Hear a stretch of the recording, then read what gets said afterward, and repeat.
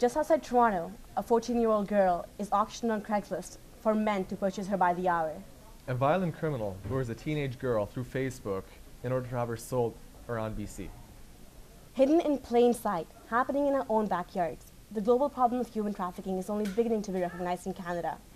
While other countries have done their part in prosecuting the traffickers and protecting victims for over decades, Canada has been lethargic in its response against this global problem. Until 2005, human trafficking wasn't even listed as a criminal court offense. Canada has no national action plan against human trafficking. And that's our record.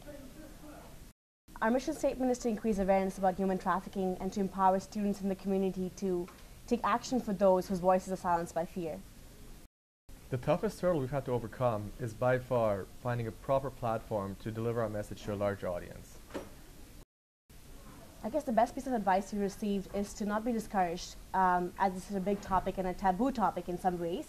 Just make sure that people know enough about it and just to talk about it as any opportunity we get. Our goal is to have our project be independent with the help of inspired UBC students and community members, and hopefully work with NGOs in order to raise awareness and take action against human trafficking. Hi, my name is Sumita Sharma. And I'm Arash Shami. And our project is about Students Against Human Trafficking.